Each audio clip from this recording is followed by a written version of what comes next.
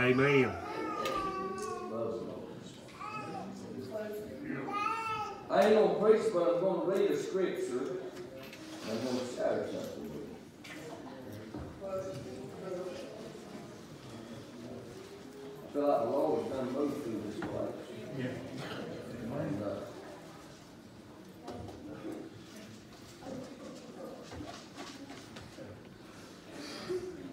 Luke chapter 24. Luke chapter 24. I don't feel the need to preach unless the Lord says to. We put it that way.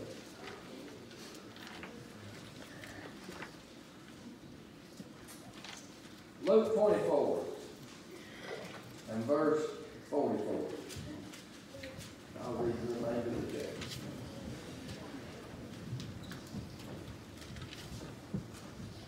Got me to thinking this morning, seeing what the Lord has done around here, and you'll understand in a minute when I explain. That's why the Lord has burdened my heart so heavy to share this with you this morning.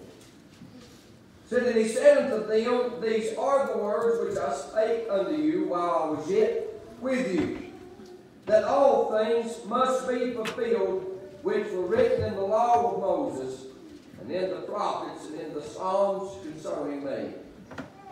Then opened he their understanding, that they might understand the Scripture. And said unto them, now this is after Jesus had been crucified. And he saith unto them, Thus it is written, and thus it behooved Christ to suffer and to rise from the dead the third day. And that repentance and remission of sins should be preached in his name among all nations, beginning at Jerusalem. And ye are witnesses of these things.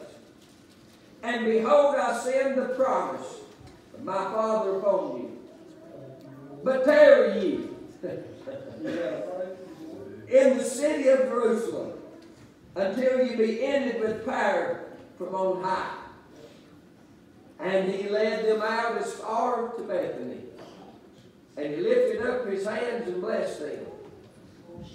Don't you think that's what he's done this morning? Amen. He blessed the saints. Thank you, Lord. And it came to pass while he blessed them, he was parted from them and carried up into heaven. And they worshipped him and returned to Jerusalem with great joy. And were continually in the temple. Where we at? Right. We're in the temple this morning. Praising and blessing God. Amen. You may be seated. Now I want to share something with you this morning. It got sent to me a few weeks ago, and I've been praying about it. The Lord still may let me preach a message sometime on it. But I just want to share this with you.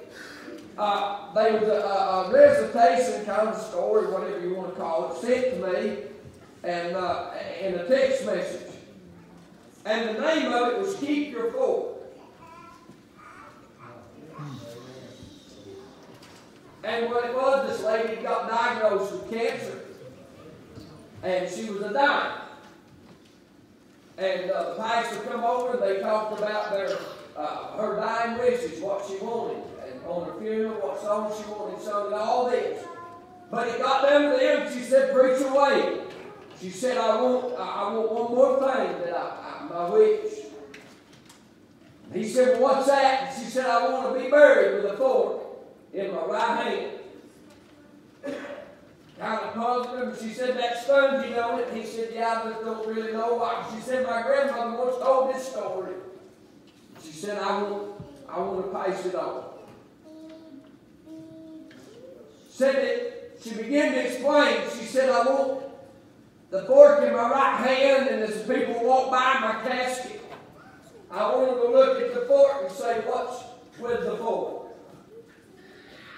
And as everybody comes by, I want you to tell them. But everybody began to come by and they'd say, what's with the fork? And he'd just look at them and smile. When he got up, he explained the fork. She said, I want people to know on my dying day when they see me that the best is yet to come. Yeah. Amen. That's right.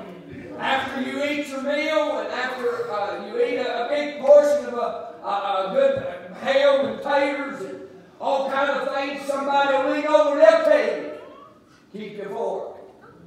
Yeah. I want to leave that with you this morning. Amen. Keep your fork. Yeah. The best is yet to come. All we see down here is doom and gloom.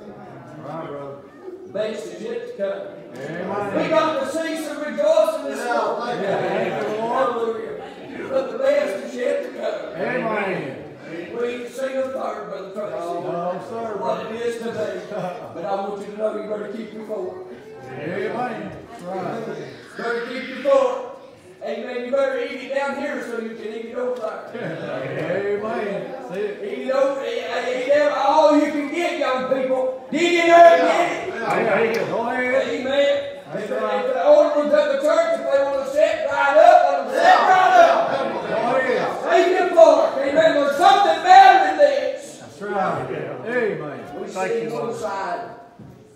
I've got hope for another place. Amen. I've got hope of a better place.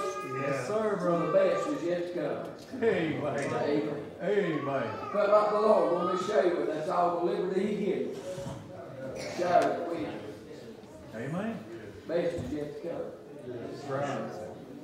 I appreciate what's in the Lord do this morning. Yeah. Amen. That's right. Lord, answer my prayers this morning. Amen. Good Amen. job, Jesus. Yeah. Amen. Amen. Good job, Jesus. Yeah, thank you, Lord. I'm glad that I don't know. The Lord been ringing this over and over in my mind this morning. I'm so glad He sees what we don't. That's right.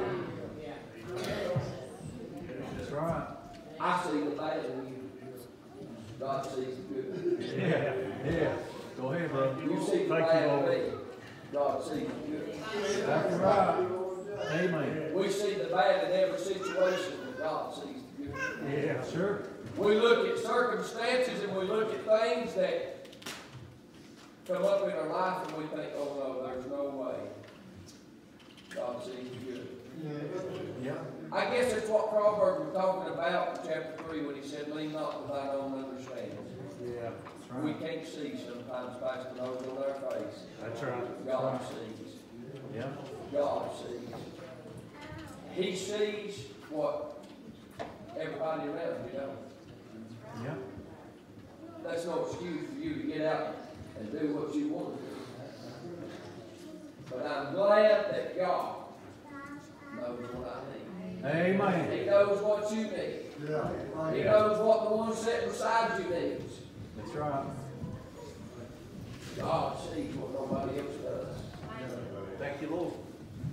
You can come in here and you can put a smile on your face. Like everything's fine.